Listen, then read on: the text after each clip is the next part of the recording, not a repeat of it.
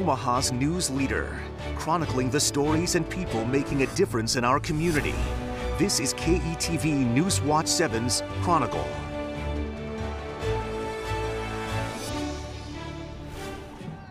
Today on Chronicle. I think everybody's very much aware of autism at this point in time, but we would like to just continue to provide acceptance and autonomy. We take a look at life on the spectrum, from the challenges to the triumphs. He's also expressing himself in ways that he really probably never had an opportunity to in the past. Putting together the puzzle. People with autism are connecting to classmates, entering the workforce and shaping their lives. I do feel like I'm part of a group, and not just with people with disabilities, but to others as well. As Autism Awareness Month wraps up, we look at advancements in our local community that empower those with autism. Anything is possible. The only limit is your imagination. Good morning, I'm Julie Cornell. Autism spectrum disorder affects 1 in 59 children in the United States today. And as its national symbol, the puzzle piece reminds us no two experiences are the same. For most, the journey begins at an early age. And while an autism diagnosis can initially be overwhelming for families, groups like the Autism Society of Nebraska are helping ease the transition with a little bit of fun. Now, earlier this month, they hosted this event. The Omaha Fun Fest at the Ralston Arena. They had bounce houses and face painting. Some favorite characters were there. But with all the fun came an important message. We would like to just continue to provide acceptance and autonomy, and just letting other people know that while they may look or think slightly different, that's okay, because we all look and think slightly different from each other. The event wrapped up with a 3-mile puzzle walk. They raised more than $35,000. And though the Fun Fest is over, the Autism Society keeps the enjoyment going year-round. They have events like the sensory movie screenings, bowling leagues, and bounce nights. Lots of fun. Well, the fun can continue at school, too. There's a group called Circle of Friends, and it's working to improve the K-12 experience for children with autism. The program helps create a network of inclusion between students with disabilities and their classmates. And facilitators are trained to help students increase the quality of their social interactions and also prevent bullying, create understanding. Joining me now is Mary Schlueter, who is a Circle of Friends facilitator in Omaha. Thank you so much for being here, Mary. Sure. And I want to tell you, she's not just a facilitator, she actually created this program and the model for everyone to use in the area. This is fantastic. How long ago did you start this? I would say approximately 15 years ago in Nebraska. What was it that made you say, we need this? Well, I was 14 years old when one of my cousins was born, so I was old enough to remember what his childhood was like, and I also have a brother about the same age too, so there was a lot of back and forth between our houses.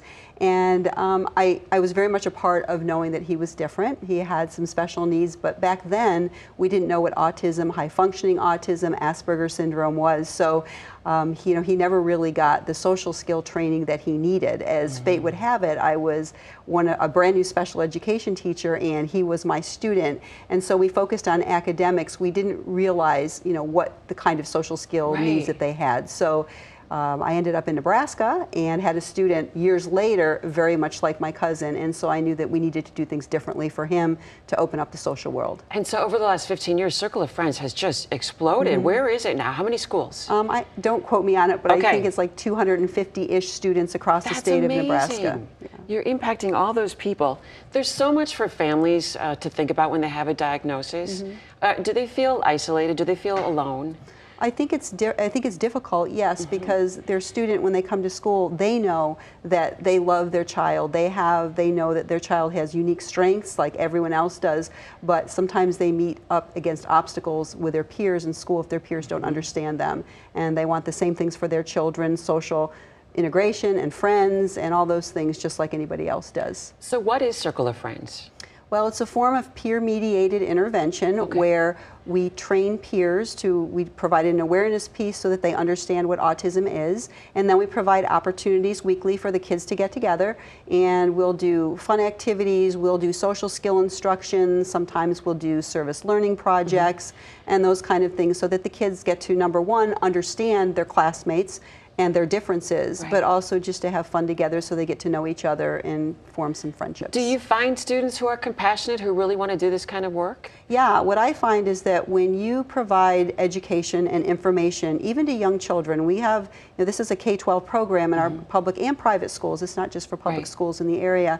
I find that when you provide education and they understand what makes us all similar, unique differences, that kids will interact and become kinder with each other. And it's not just for children who are on the spectrum, right? Correct. We have what we call them our focus students, and those are the kids that we develop the circles for. But we have students with autism, Down syndrome, students with ELL, English language learners, who maybe are just new to the country and just learning, how to fit in the culture and all those things. So any child that really has a hard time on their own, breaking into those social groups, making friends. So not only did you create the model for this program, but now you are spending time training people to create more circles. This is like a domino effect, right? Right, yeah. We started with an 8-school pilot program maybe 10 years ago or so, and we do a yearly training now, and the word has spread. We present at the Autism Conference, and people can sign up if they want, a group in their school. Okay. We have support through the Autism Action Partnership, which is a nonprofit group in Omaha that has really helped the program a lot, and we've also, the Autism Spectrum Disorder ASD Network of Nebraska also helps run the program. So if you want to be a moderator, what do you do?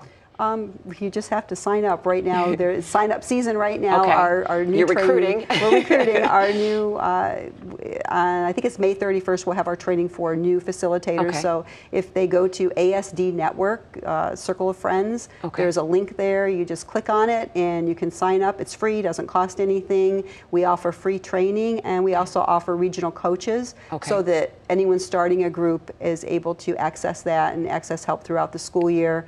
We also have a virtual learning community website where Nice. everyone shares what they're doing, so there's lots of ideas out there for people. What would your typical circle gathering look like? Well, we meet during our school-wide study hall. Some people Okay. meet at lunch, some people meet before school, after school, whatever works for them. We usually start with a conversation starter. Well, I'll put that up on the screen so the kids can chat while they're waiting. We have snacks for them, so they'll grab a snack, and then we'll just start the activity of the day, whether it's a game, whether it's a lesson, how to have a conversation, depending on what our focus and goal is for that day. Right. Do you find that every child, every special needs child, every child on the spectrum can use that social interaction? Do they look for that? They really do. Do they enjoy it? I mean, some are reluctant at first because Okay. social is not, their preferred activity. Maybe they haven't been successful. But all children, all people really crave connection and interaction with others. And so once you provide that for them, they will warm up and they'll participate. Right. I mean, kids ask all the time, what are we doing this week? What are we doing this week? They're excited about it. They are. Yeah. They look forward to it. So you don't have trouble recruiting children? Oh, for the peer mentors, no. We actually have parents asking us if their children can be peer mentors because they value that experience for their own kids. So we don't have a hard time recruiting. And once a program gets firmly established in a school, it's part of what you do, just like the speech team or the basketball Sure. team. Circle of Friends is a well-entrenched. club. It is. Yeah. It's a club in our school that everyone knows about. Perfect. What do you want parents to know about children on the spectrum? Well, that they're capable of just as much as anybody else is, and that schools are here to support them and to help provide their children with what they need, because physical inclusion is not the same as social inclusion. Right. Just putting a child in a classroom with a child that does not have a kind of special need doesn't mean that those kids are interacting. And so I would encourage parents to make sure that that is part of their child's program, Right. to ask for it if they don't have it, and to look for those programs in their child's school. And we talked a little bit earlier, but you talked too about how to teach children on the spectrum to have conversations, to talk about things that other people are interested in. And you practice that, right? We practice it, we videotape it, we examine the videos that we Oh my make of our goodness. conversations. Yeah, we sure do. We do a lot of that. Lots of practice. Very good. Anything else? I don't think so. I'm happy to help anybody with the Circle of Friends program. The ASD Network in Nebraska is there to help. Okay.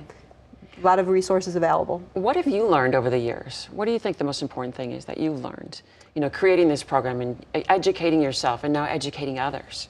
I think that when you provide information and you provide education to kids about autism or other special needs, that they will rise to the occasion.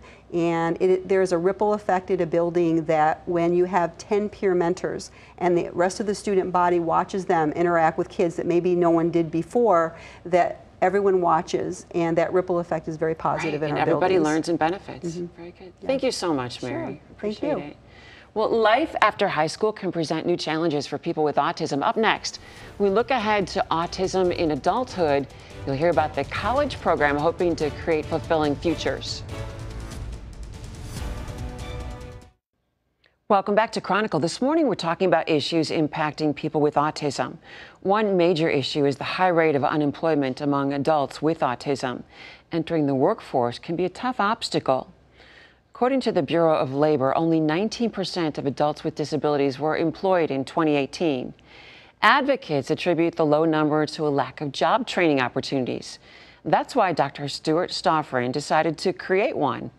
Early this month, he debuted 2 new skills development courses for people with autism and other disabilities at the Nebraska Transition College.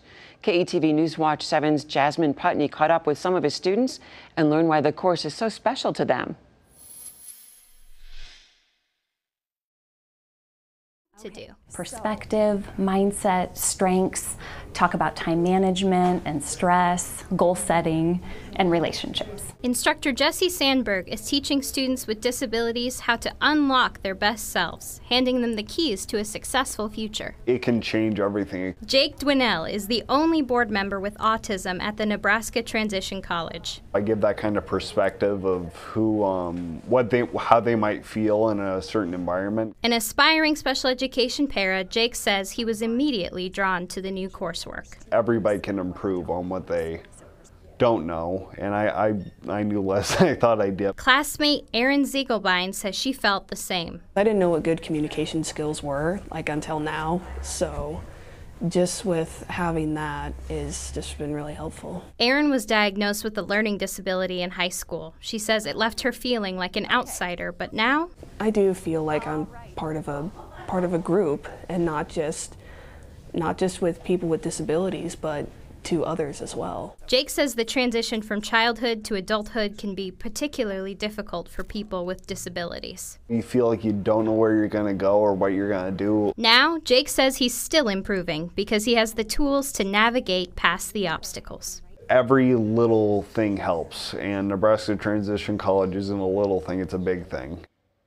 It is. It means a lot to so many people. The creator of that class, Dr. Stuart Stoffren, is with us now. Thanks for being here. My pleasure. You dressed up so nicely for the show. Yeah, isn't it great? Yes. It's wonderful, right? Yeah. We have a fundraiser that we're just on the midst, almost going to start here May 1st through the 30th, and here's the poster. You can oh, that's kind of you. See. Yeah, that's red jacket, green pants. Well, it's a caricature done of me, and before I knew what was going on, they had colored in the jacket, and then, of course, I had to go out and find a red jacket and green pants. And I'm just glad they didn't have the shoes visible, because I'm anticipating the tennis shoes are going to be comfortable. The fundraiser is me giving up my car for a month. Oh, my goodness. Is it a nice car?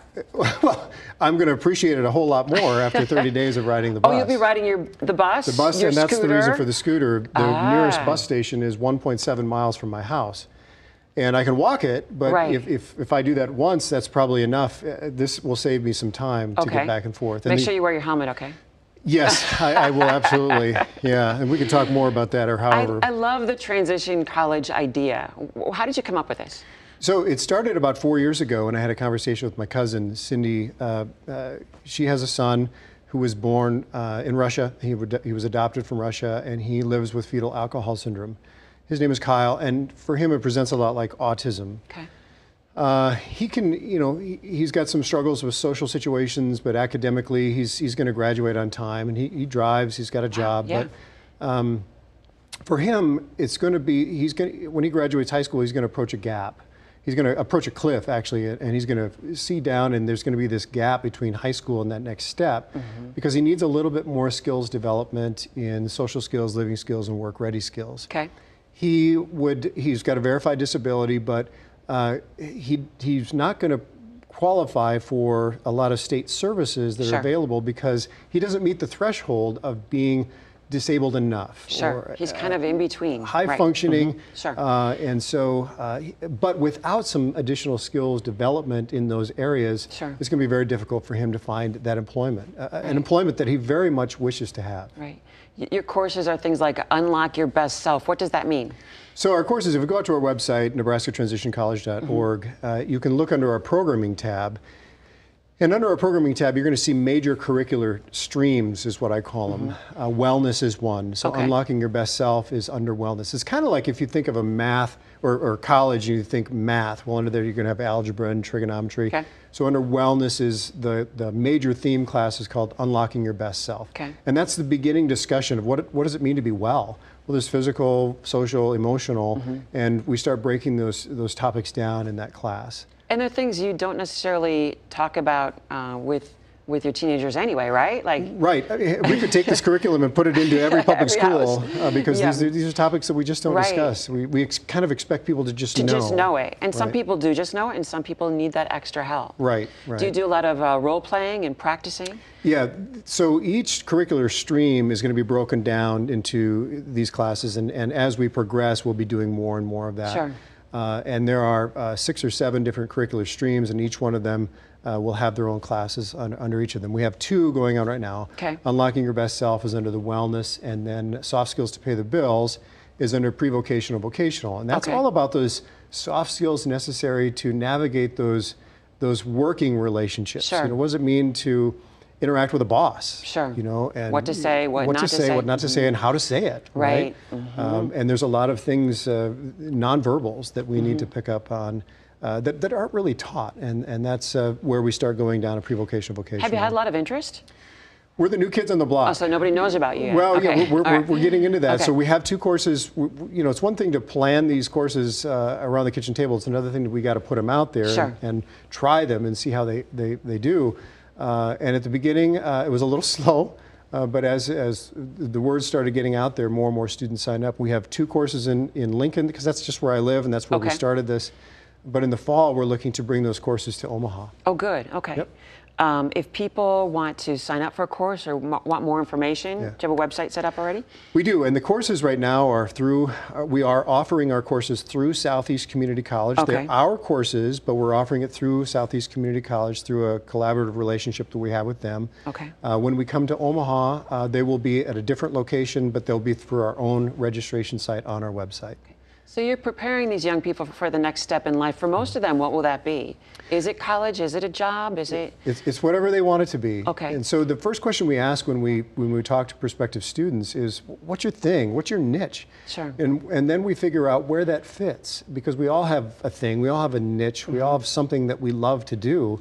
So we try to find out through the course of our classes how that fits and how these students can then use that as productive work. Sure. And to get paid a full-time wage for it. Is there a wide range of abilities? There are. Now that's kind of the tricky part. Okay. So if you take a look at the entire spectrum of special needs or disabilities, you know, you have some students who require 24-hour support, and then you have some students who require very little support, right. But they're still a verified disability. Our curriculum is designed for a very small niche of those students who would be described as high functioning. Okay. And so independent living, driving, right? Okay. It's those folks who just need a little bit more skills development in those areas, and then they go on to do whatever they want. It could be work, it could be a typical school, it could be both, because you and I probably did that. We worked and went to school at the same time, and some students may not want to go to school, and that's okay. There's jobs out there that don't necessarily need a degree. You just rolled out this program, but is it too early to know, or are you seeing some changes in the students you're already working with? Yeah, and so it's not just the students learning, right? It's the instructors. Sure. Yeah, so again, we plan and plan and plan, but until you put it out there and you know, try to make that first step in teaching the curriculum, you don't really know how it's going to go. Right. So our initial application process and our curriculum and all of the things that we're trying to teach will need to be recalibrated a little bit. It's going very well. Sometimes, you know, we try to teach too much because we want to teach too much. And we'll recalibrate that a little bit, and we're going to be offering public forums for folks so they can hear about this is so needed. What went well, what didn't go so well, and how we're going to be recalibrating, and where we're going to be offering the classes. Well, I just in want Omaha. to congratulate you for seeing the need and pushing forward. And I know it's not easy. It takes a lot of courage and determination, and you're losing your car and everything. Right, for 30 days. And please, go out to the website, check it out. You can follow us. I've got a blog. I'll be telling us stories every single day about how this is going. We'll have to hook up for a story later on. Yeah. I want to see you ride your scooter in that outfit. Right now? No. Thank you so much, Because I need some more practice. Appreciate it. Coming up, a local group combining vocational skills with creative expression.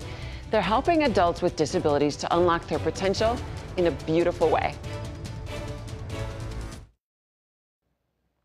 It's art with a beautiful purpose. A local gallery is empowering artists with special talents. The Art Garden creates an environment for adults with autism to thrive and help them sell their work. It's a place packed with texture, color, and life. It's very calming, therapeutic. And I just let my hand move. I kind of get lost. I just let my hand move. Creativity guides Alex's hands. An inner gift just waiting to be revealed. It's a happy place. The Art Garden is Alex Johnson's happy place, along with dozens of other clients with the Autism Center of Nebraska. They lived in our hearts to stay. It's an art workshop for adults living with autism. It's also a store to sell their creations. And just like a freshly planted garden, we really do believe everybody can learn and grow. And I think that the Art Garden kind of symbolizes that, is that this is about growth. And then we just sanded it down. So did you go home with paint on your hands? Yes, I got it right now. With paint and guidance, he's making progress. He's also expressing himself in ways that he really probably never had an opportunity to in the past. The texture in there, I actually beat myself. I've seen him grow with the choices he makes. They're adults open to learning critical thinking, leadership, and conversation skills. Being able to interact with everybody in a positive way, and using learning coping skills when something doesn't go his way. Each stretching past their skill sets to paint, cut, and roll recycled paper. So how many people, how many clients could have possibly touched this piece to make it all of them could have, because almost everybody makes the paper. Artwork touched by the community, for the community. What a cool place. The Art Garden is sponsored by a grant from the Enrichment Foundation. You can shop there at 91st and Q from 10:30 to 3:30 weekdays. And you're invited to the May 4th Gala for the Autism Center of Nebraska. Go to their website for tickets. Well, some experts say early intervention can help children with autism be prepared to enter the workforce later in life. And now doctors say eye tracking technology gives them more information when screening children at higher risk for autism. And the use of technology goes beyond diagnosis. There are also programs to help children with autism communicate better. Nonverbal children can use speech-generating apps where they press pictures and the app speaks for them, helping them to communicate their wants and needs. And while most of the technology is very new, health experts say they're excited about the possibilities of using it to help young people with autism. If you want to learn more about autism and the support available in Nebraska, you can check out any of the organizations listed on your screen. They offer a variety of resources for families of people with autism, helping them live full and positive lives. And a reminder that your comments are always an important part of the show. You can contact us, email your comments to news@ketv.com. If you missed any part of this show or you want to watch it again, check it out online at ketv.com. Go to our homepage and click on the menu button. It's there on the left, and then look for Chronicle. I'm Julie Cornell. Thanks so much for watching. We'll see you back here next Sunday morning for KETV Newswatch 7's Chronicle.